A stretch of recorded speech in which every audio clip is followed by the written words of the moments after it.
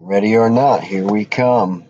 All right, I want to show you really quickly on your cell phone case here to how to assign a material and get a weight.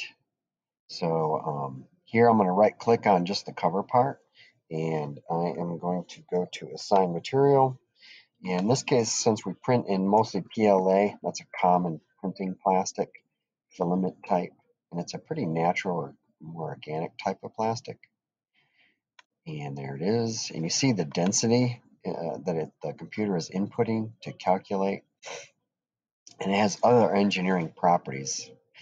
Things like yield strength, what is the total overall pressure that it can handle, force per area, the PSI. To the engineer, this is super important.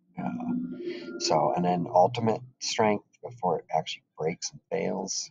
So those are two different numbers, by the way, because a part can obviously bend but not break.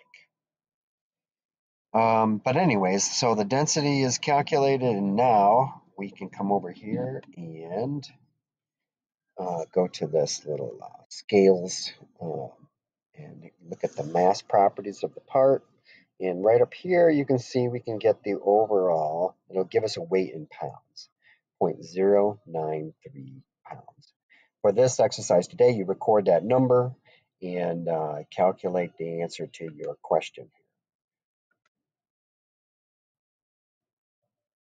And that's it.